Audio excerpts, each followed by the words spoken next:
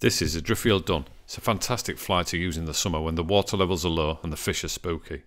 We've had these flies tied up for us in sizes 16s, 18s and 20s.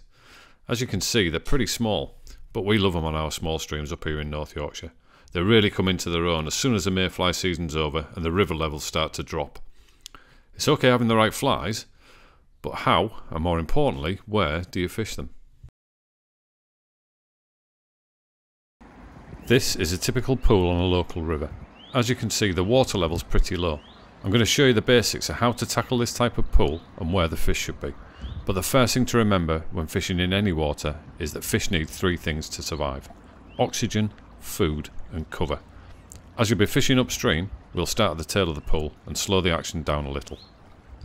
In the tail of the pool, it's pretty shallow. This is where the smaller fish will be.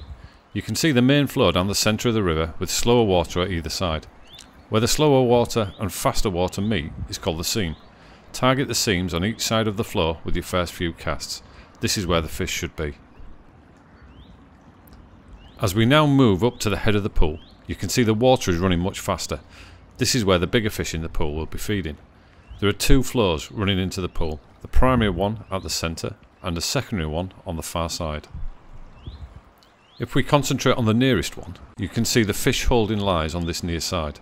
The fish will hold in the slacker water and let the food be delivered to them in the flow. In between the two currents, you can see an area of slack water. These are ideal positions for a fish to sit, so target these areas once you've fished the near side flow. Remember, when fishing across a current, you'll need to throw in some upstream mends to present your fly with no drag. Thanks for watching our short video from Richard and all the team at Barbless Flies.